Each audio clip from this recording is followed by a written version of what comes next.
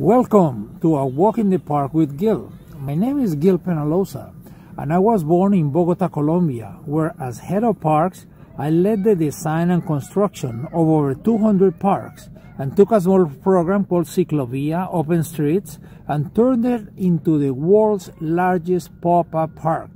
Every Sunday, the city opens 120 kilometers, 75 miles of streets to people and closes them to cars. And then magic happens. Over 1 million people come out to walk, run, bike, play, and mostly to enjoy meeting each other as equals. 17 years ago, I created 880 Cities, a non-profit organization based in Toronto, Canada, where I live. As of the start of the pandemic, I had worked in 345 cities in all continents. This bi-weekly web talk is a way of giving back, always free, each time with fascinating guests who present on parks and cities. And then we have a dialogue. I team up with 880 Cities and World Urban Parks, where I was elected chair twice and now serve as ambassador. I hope you'll find these bi-weekly sessions interesting and useful. Welcome, Pascal, and welcome, Omar.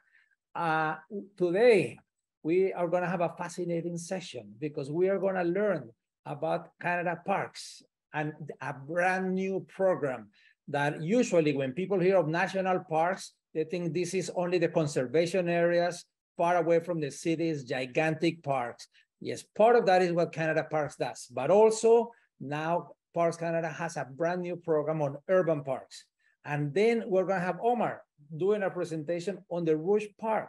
The Rouge Park is an amazing park in Toronto, in the greater Toronto area, that is about 23 times the size of Central Park.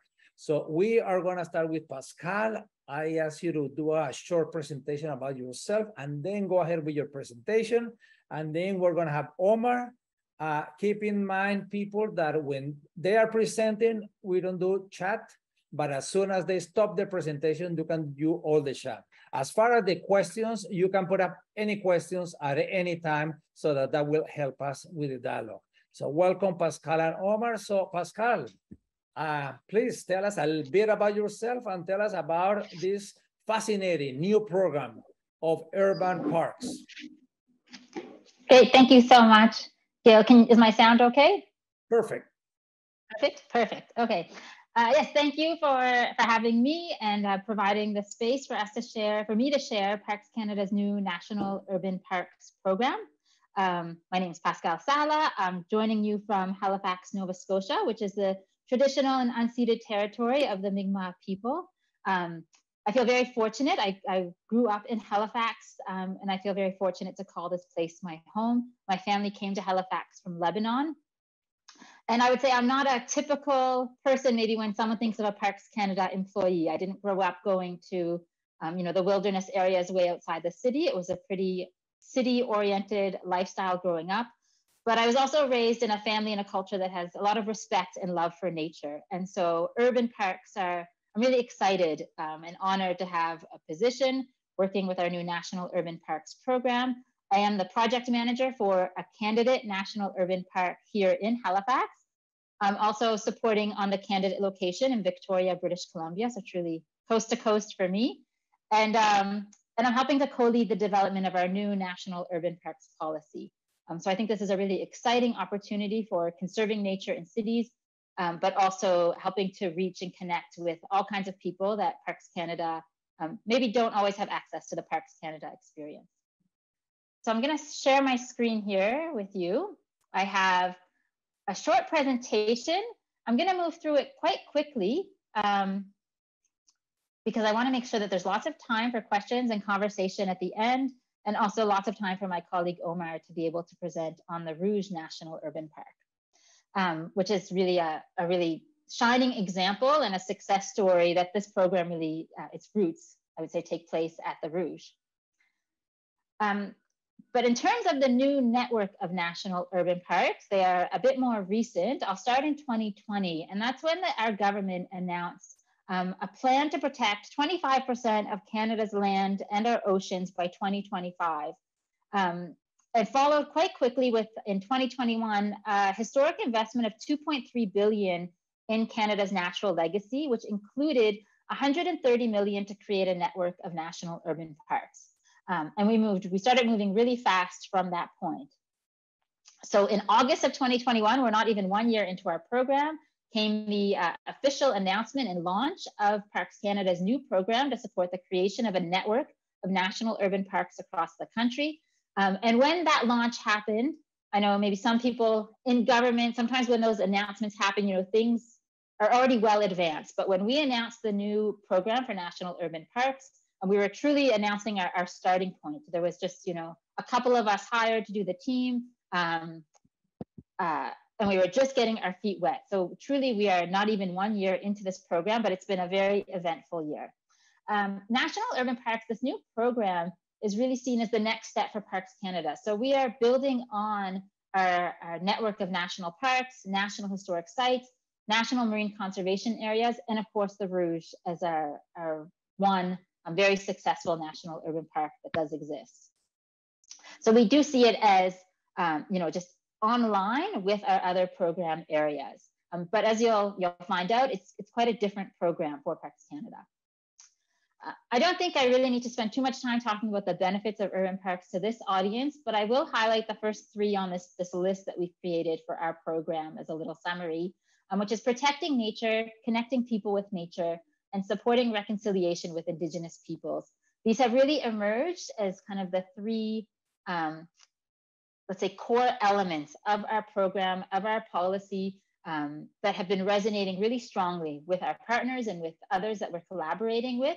And so you'll see that these three benefits in particular are emerging as key components of all the work that we're doing and being integrated into all the decisions that we are taking moving forward. So our program is funded for 5 years, and we're already 1 year in. So what we plan to do in that 5-year period, we've started to develop a new policy for our network of national urban parks.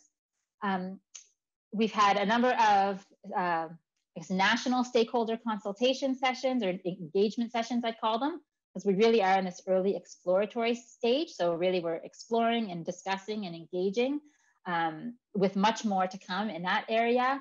We've started to identify some potential national urban parks which have national significance. That's really what we're looking for in potential candidate locations, and also places where it makes sense for the Government of Canada to come in and play a role.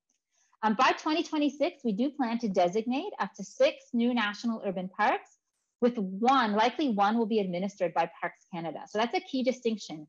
Most of these new national urban parks will not be like the Rouge, so to speak, where Parks Canada is the lead administrator and running the park. There will likely be one more following that model, but all the others will have unique and different models. So this is really a very creative and flexible program that we are launching. And we also see it as the beginning. So in the next 5 years, we're hoping our goal is to really create a foundation that will anchor a network that can expand over time, grow and expand and flourish by working together over time.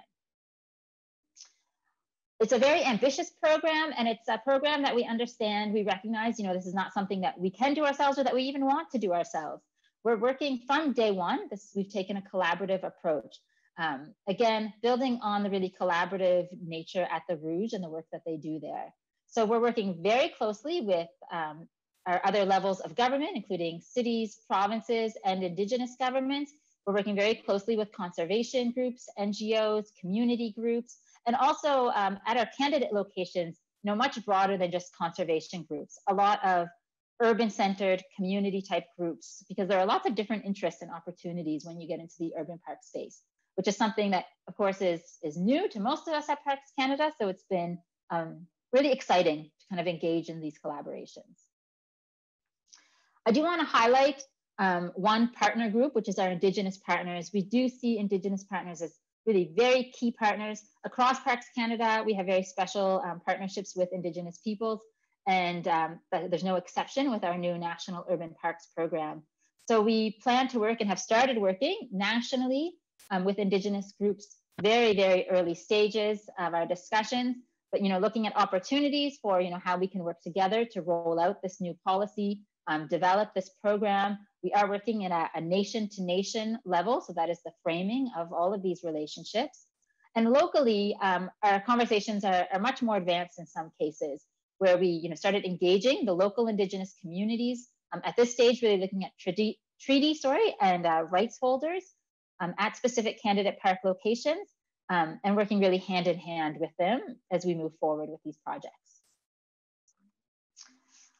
A really unique, as I've kind of mentioned, one model for a national urban park is like the Rouge, which is a federally administered place, and would be the same for our national parks and many of our national historic sites.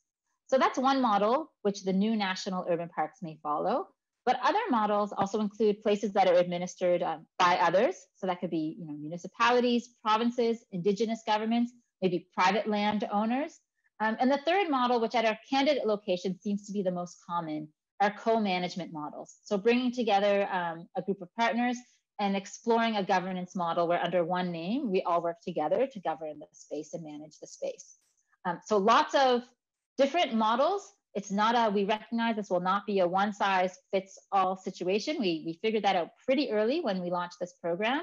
And by 2026, it'll be exciting to see just exactly which different models emerge for the 6 parks that we plan to designate, and how they will locally, what the decisions are made in terms of how best can these places be governed. I also mentioned, so simultaneous, and this is a bit unique for government. So at the same time in which we launched our program last August, we also launched the beginning of our policy work. I would say a more typical approach for the Government of Canada is to develop a policy, and then that policy informs the program which follows. But for us, because this is such a new area of work, and because we were using this collaborative model, we launched both processes simultaneously. And the plan is over this 5-year period for them to feed each other. So we're learning from each experience. The policy helps to inform the program, and what's happening on the ground comes back and informs the policy. We do plan to have our first full draft policy within the next year, but we're planning to kind of keep it as slightly as an evergreen product, just in case there are some really significant new learnings that happen between now and like 2025, 26 before we kind of finalize it. But as I mentioned, what has emerged are these kind of 3 key elements is the foundation or the core integrated elements of our policy, which are nature, connecting Canadians with nature, and reconciliation with Indigenous peoples.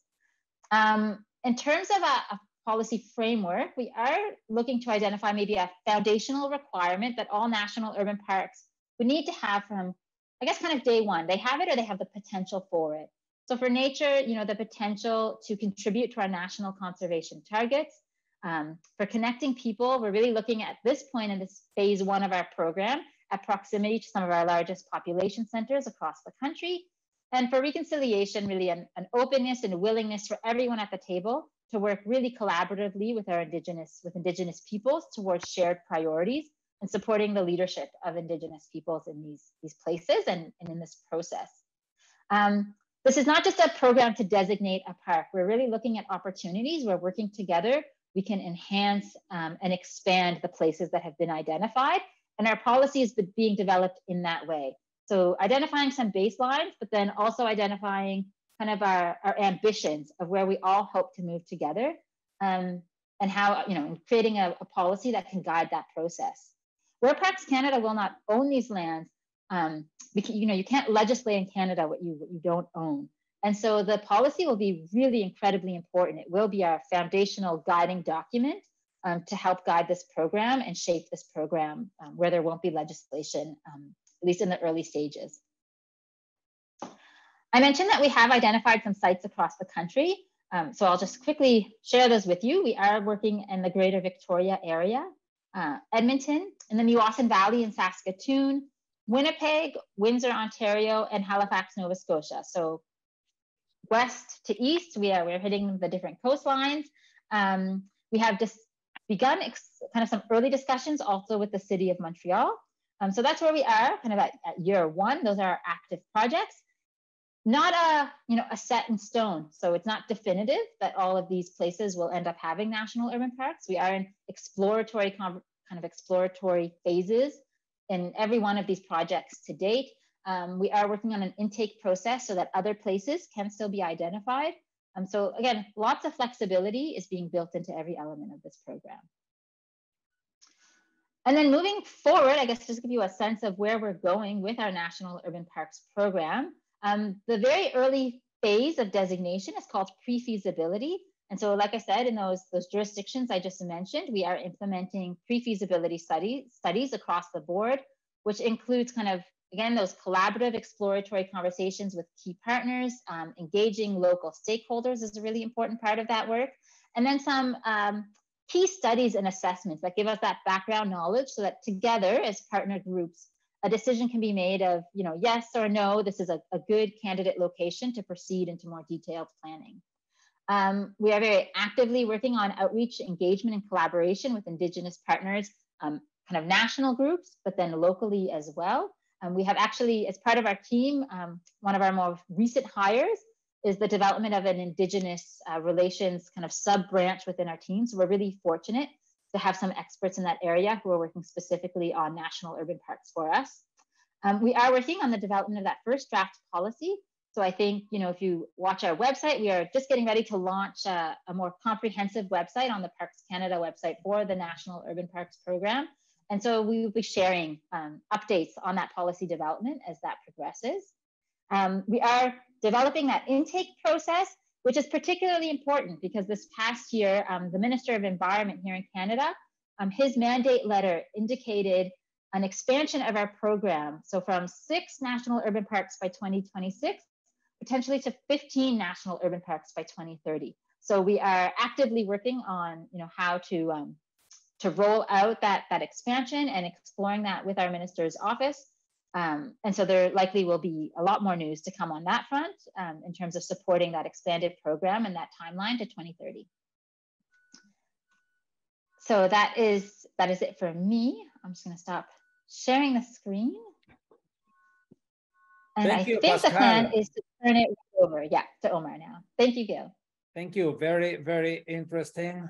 Now we have a few questions, but I think let's leave it at the end. We have a dialogue. If anybody has any questions, please write the question, the Q&A, and then we'll try to go through as many.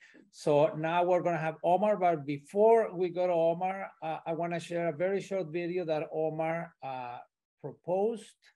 sent, and it's this one.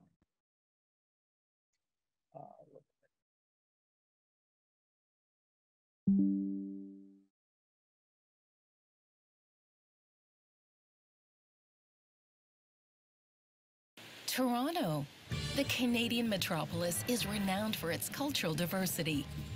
More than 200 languages are spoken here, and authentic flavors from around the world are just around the corner.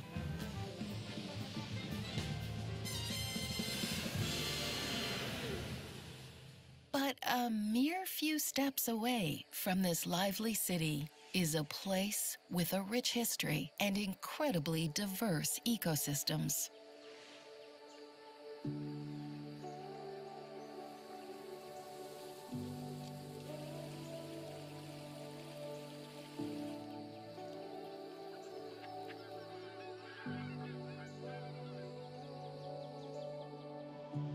The Rouge Valley is the ancestral home of many First Nations. The first European settlers arrived in the area in the 1800s and took up farming. Other waves of immigrants from around the world would arrive in succession over the years. But at the beginning of the 20th century, urban encroachment led to a rapid decline in local biodiversity and significant losses in urban farmland, threatening the natural and cultural heritage of the valley. Thankfully, Rouge National Urban Park was officially created in 2015 to preserve the land's heritage. Spanning nearly 80 square kilometers in size, it is one of the largest national urban parks in North America. Its rich ecosystems are home to more than 1,700 species, making it one of Canada's most biologically diverse parks. Located only 30 minutes from downtown Toronto, it is the most accessible national park in the country.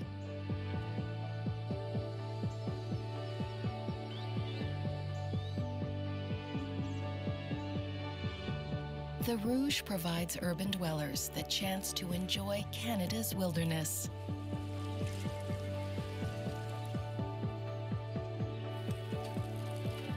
A land where adventure awaits. And so do memories. Rouge National Urban Park is also the only park in the country with a mandate to protect its agricultural heritage.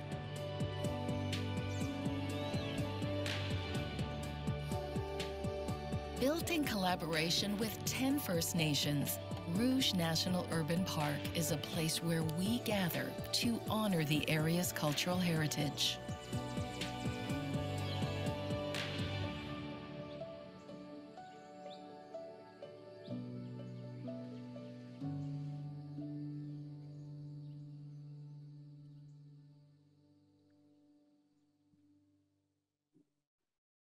Great. So now the person that runs the Rouge National Park, Omar McDaddy. Omar, thank you very much for joining us. So tell us a bit about yourself and please do the presentation. And then if anybody has any questions, we already have some really, really good questions for Pascal. So if anybody has questions for Omar, please write them in and we'll try to go to as many as possible. Omar, welcome. Thank you very much. Thank you very much for having me, Gil, and great presentation, Pascal. Pascal, I didn't realize that your family's from Lebanon. My mom's from Lebanon, so we'll have to catch up about that sometime. I'm originally from the Greater Toronto area. I've been working for Parks Canada for, I can't believe it, time flies when you're having fun, 19 years. So I moved out west as a younger person, went to school in Victoria, Canada. And then I ended up working for Parks Canada as a student beginning 19 years ago and slowly built a career. I was originally a biologist.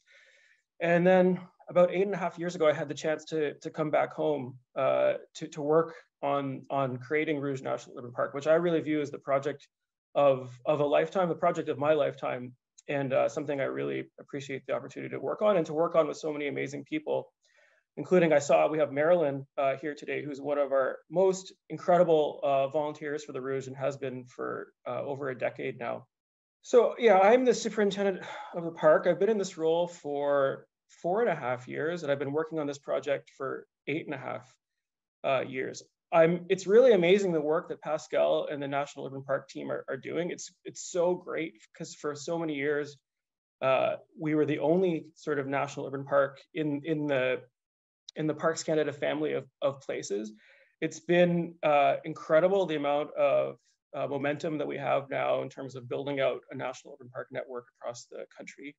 And in many ways, the Rouge is kind of a pilot for how it could work in other places, or in some cases, how it may not work, and the lessons that we've learned over the years.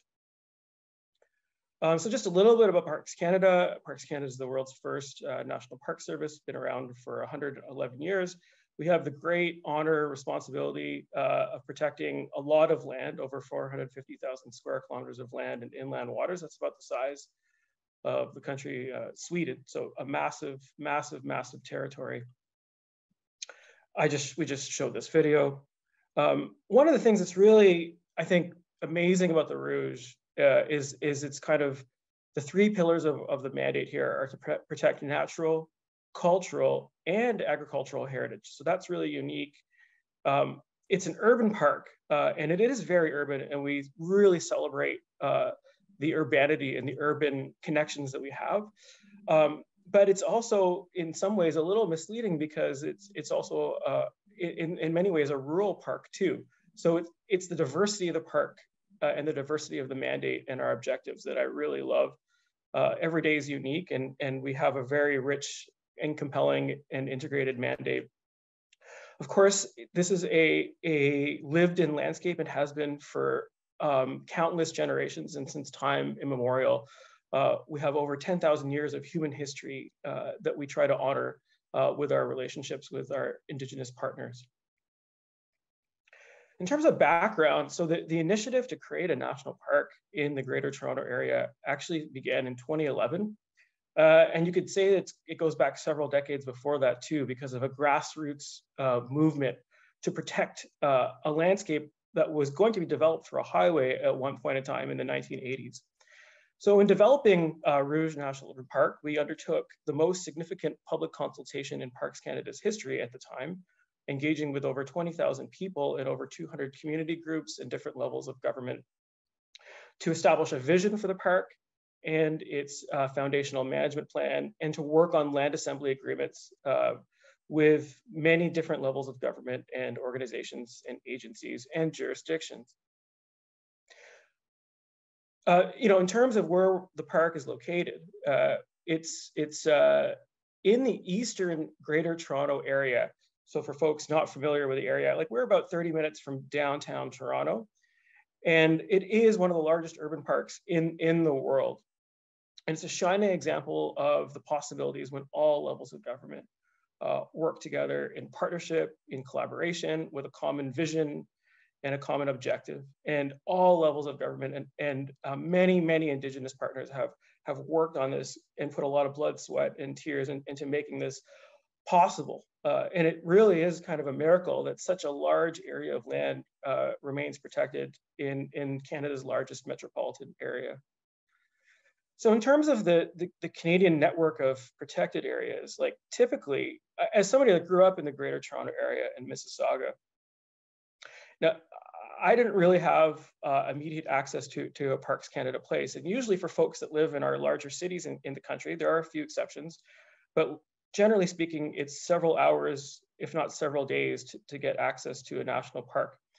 So this was meant, obviously Parks Canada was very interested in the Rouge Valley to try to afford the highest level of protections for these incredibly sensitive and incredible lands. But there's also an aspect of removing barriers of accessibility so that folks of all walks of life would have access to nature and the outdoors and to a Parks Canada place who otherwise may not have such immediate access to a Parks Canada place. And certainly that's always been the case in the Greater Toronto area, which has never had immediate access to a protected place that's run by Parks Canada until the creation of this park. So yeah, here's just another like snapshot. And one of the things that's really great about the park is its hyper connectivity through public transportation and through active transportation and through cars as well. There are literally thousands of entry points for the park. Jill and I were talking just before the presentation. He was asking about our current levels of visitation, and we're now over 1 million people, but it's actually very challenging to develop those metrics in comparison to our more traditional national parks like Banff, where there's 2 gates of entry and you can count every single person that comes into the park. We literally have thousands of entry points. We have backyards that back onto the park. So it's really interesting from that perspective. But this is a national park that you can access by taking public transit, by taking a commuter train. You can take a subway and a bus. We run a free shuttle to the park on the weekends through a partnership we have with TD Bank and Mountain Equipment Co-op. And the cycling and walking opportunities are incredible as well. We're connected to the Trans-Canada Trail, the Waterfront Trail, and there's a new trail that's being built from downtown Toronto to the park called the Meadowway, which is a 16-kilometer linear trail that goes through hydro corridors. And that's going to be a real game changer in the coming years in terms of improving accessibility to the park. There's been a lot on the go. I look at the last 8.5, almost 9 years of working on this project, and every single year it's been different. So the first few years, it was really about putting in place the foundations, our legislation, our management plan, all our land assembly agreements, all our partnerships and work with our Indigenous partners, and ensuring that's foundational to everything we do. Then in 2015, we actually created the park and we had to start operating it. And the park has grown every single year as new lands transferred to Parks Canada. So I kind of liken this somewhat to like riding a bicycle and trying to change the tire at the same time. It's not easy to do. We're still trying to develop the park and its programs and policy, put in place the foundational infrastructure. Most of the park doesn't have washrooms. We're still building all our trails, our future visitor center, et cetera. We're trying to operate it responsibly, put in place our conservation programming, our restoration programming, our archaeological programming, all the things that make us a national, federal protected place and all the things we must uphold, and the highest possible standards in terms of the protection of wildlife and ecological integrity and cultural heritage, etc. At the same time, we're still building and developing the park. So it's very fun, and it's also complicated in a good way. So we are one of the only sites, I think we're actually the only site in Parks Canada that has its very own dedicated legislation. So the Rouge National Urban Park Act was passed in 2015. It was amended in 2017 to make it even stronger in terms of ecological protections and protections for farmland and farmers. And this enables us to have a very progressive suite of tools to manage the park in a really good way. So we really rely on this act as the enabling act to manage the park. And the policy that supports the act is our management plan, which was released in 2019 after 7 years of public consultation, open houses, visioning sessions with hundreds of partners and thousands of community members. So this sets a roadmap for us for the next 10 years in terms of all the trees we're going to plant, all the trails we're going to build, our foundational visitor center, all the indicators of success that we need to have over a 10-year period. Basically, this is the foundational document for the first national urban park in the country and the roadmap ahead for what we're going to build and achieve in the first 10 years. And really, the vision for the park is a protected landscape from Lake Ontario in the south of the park to the Oak Ridges Moraine in the north, with incredibly diverse landscapes that dot the park landscape, natural, cultural, and agricultural, from north to south and east to west. We also aim to be and aspire to be a premier learn-to park, where Greater Toronto Area residents, where urban residents, where newcomers can come and maybe have their first footsteps, if not in nature, then in a national park and in a national protected area where folks can learn to camp, where we have a very rich learn to camp program in the park, learn to hike, learn to paddle, and gain confidence and inspire the next generation of folks to learn more about protected areas across Canada and across the world, and maybe become a biologist one day, or become a farmer, or just have that great connection to nature to support mental and physical health, well-being, and good outcomes in that way.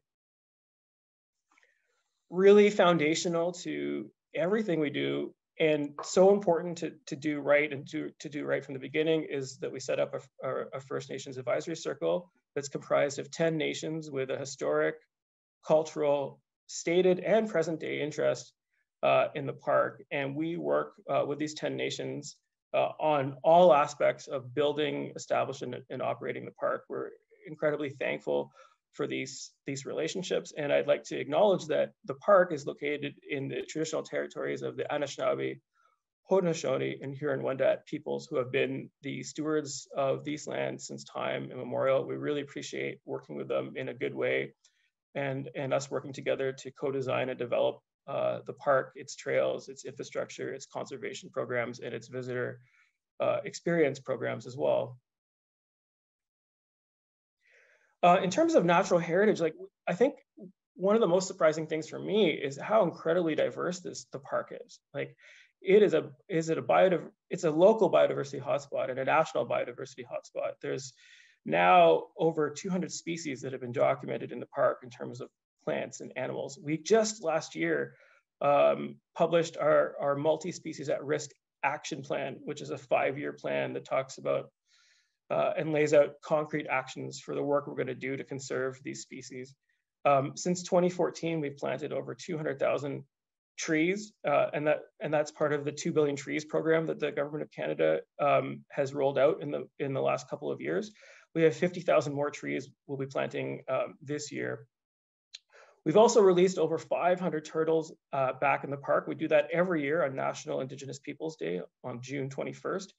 Prior to this program, there was only 7 of these turtles. They're called Blandings turtles left in the park. So we're really proud of this program. We do it in partnership with our friends across the street at the Toronto Zoo. These turtles are raised at the zoo, they're hatched at the zoo, and then they have 2 really, really good years at the zoo. They have such an incredible diet, and then we return them into the park, into wetlands where their ancestors would have traditionally lived, and we're building up that population again slowly over time.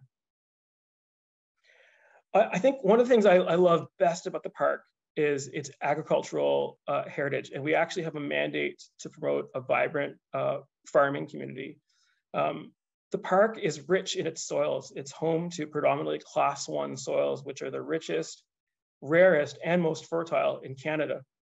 And the park is already home to a number of pick-your-own operations, strawberry farms where you can go and pick your own strawberries, and a whole host of other amazing agricultural opportunities. And that's just going to grow and build over time. We just closed a couple of weeks ago our first ever request for interest for new farmers in the park. So we've found 7 acres of vacant farmland attached to a farmhouse, and we're going to renew farming for a generation in the park by bringing in new and urban farmers into the park. And we were blown away with the interest in this opportunity and the hunger that there is for urban farming opportunities. That's a picture of me and my daughter, who's now 3, almost 3. It's our annual tradition to go pick strawberries in the park, and it's just amazing because there aren't that many farms left in this area. In fact, we have the last remaining working farm in the city of Toronto that's actually protected in the park.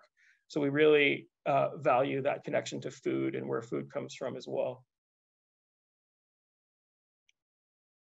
Park is home to over 200 houses and residents. Some of them have heritage values, so we actually work with heritage architects to try to preserve as much of that heritage as we can. Unfortunately, a lot of the buildings that transferred to us, they hadn't been maintained in 40 or 50 years. So we're not able to save every building, but we certainly put our best effort forward to do the best that we can with the built heritage that we have in the park. Part of that work has included investing in skills development. So we have been investing in houses, and in some cases repurposing them. We've given one to a community group that helps vulnerable populations to find them supportive housing. But all the work that was done to refurbish the house was done by local skills, by a local organization that works with populations that have perhaps barriers to accessibility, to accessing the job market and skilled trades.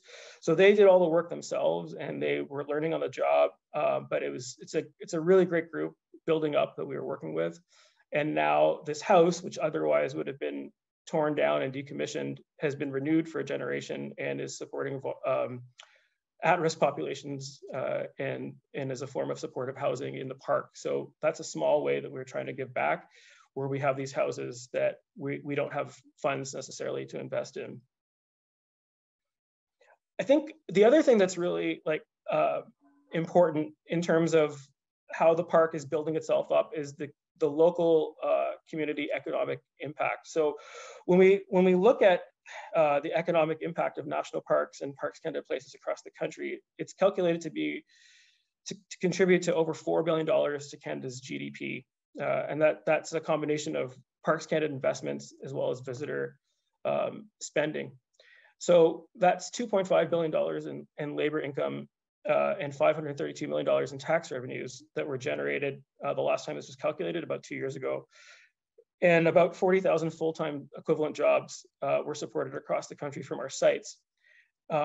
In terms of the local situation, well, we know that our Parks Canada places provide over $266 billion in ecosystem services from coast to coast to coast. This is a really coarse estimate because it's really hard to calculate. In fact, it's impossible to truly calculate, and in some ways meaningless to calculate the economic value of what nature provides us. But that's kind of our attempt. And ecosystem services include pollination, stored carbon, flood controls, food production, soil formation, clean air, and many more. In a 10-year-old study from 2012, the David Suzuki Foundation estimated that the Rouge provides over $115 million per year in ecosystem services and economic benefits. Now, we've adjusted that in light of inflation. Everyone's talking about inflation these days, and that's over 144 million. I think that's a very extremely conservative kind of insight as to the value of these lands from an ecosystem service perspective, but it's the best measurement that we have to date of the value that these lands provide from an ecosystem services perspective.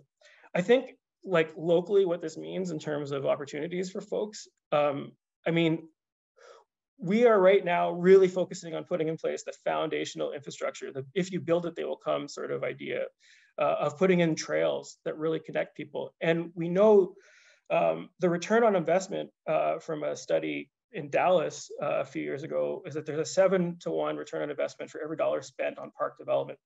We know this to be 50-to-1 in the case of trail development. And right now, our primary focus is connecting the park from north to south, east to west. We're opening 22 kilometers of new trails in the park just this year.